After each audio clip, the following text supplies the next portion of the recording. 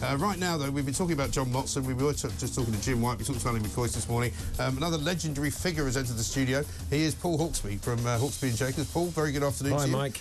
John Motson, a man who everybody in our business knew pretty well, I think, because he'd been around for that long that at some point or other, almost everybody probably met him. You worked with him as well.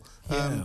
An amazing figure, really, wasn't he? He just kind of, when you see the number of World Cups that he covered, the number of cup finals, I'm looking at clips on TV of various goals, like the Ricky Villa goal. Sure. And it sort of takes you back, doesn't it, to your youth. Well, in my case, not that young, but you know, it takes you back to the moment you were watching it, the missed penalties, you know, the anguish of the managers, the fans.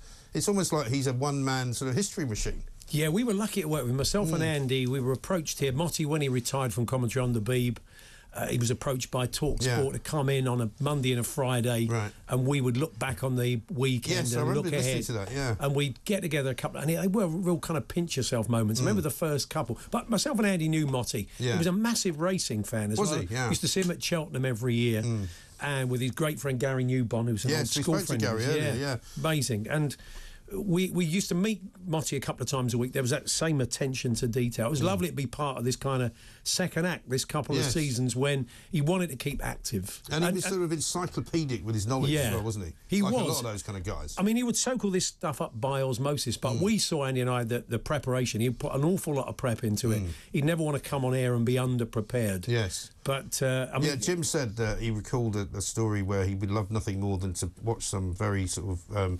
incredibly difficult cup tie for a team of sort of amateurs, and there'd be a guy who was a postman. He loved that, and he would say, you know, he's delivered a great cross, you know, that kind of thing. It was just really clever, you know. He told me that he never rehearsed those lines, you know, Crazy Gang, the Culture Club. He said just came off with that. They were... I like that though, because I think you can script things a bit too much, can't you? I mean, we all sit around and plan shows and do TV and radio and all the rest of it, but I always find the most kind of enjoyable stuff is the off-the-cuff kind of unprepared things. It always sounds better, doesn't it?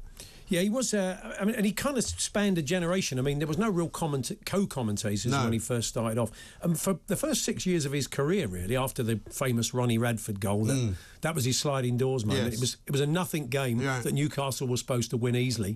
They didn't, and that was huge for Motti. But he only ever did highlights. It wasn't until the 1977 FA Cup that he did his first live game. Wow. Hard to believe, isn't it? It is amazing, isn't it? Because how do you prepare for that, I wonder? Yeah. You know, your first actual He said he was incredible. I remember... Because it's one of those things that, you know, as you say, they now have a sort of commentator and a co-commentator who does a sort of colour and all that sort of thing.